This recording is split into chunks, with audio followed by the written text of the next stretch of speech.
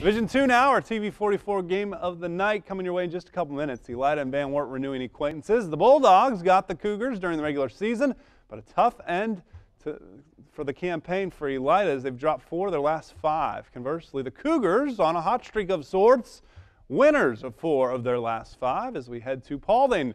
And a sea of red in this one. The Cougar crowd always loud and proud. Daniel Unruh for Elida makes his way inside for the Bulldog basket and one. Good start for Elida. Then it's Balin Stinson spinning into the lane for another Elida bucket. Van Wert answers Drew Bagley. Nice move. His defender left him and he realized it, gets the score. How about Dante Johnson for Elida? A little putback. Good strength down on the block. And Jacoby Kelly for Van Wert. Pullback 3.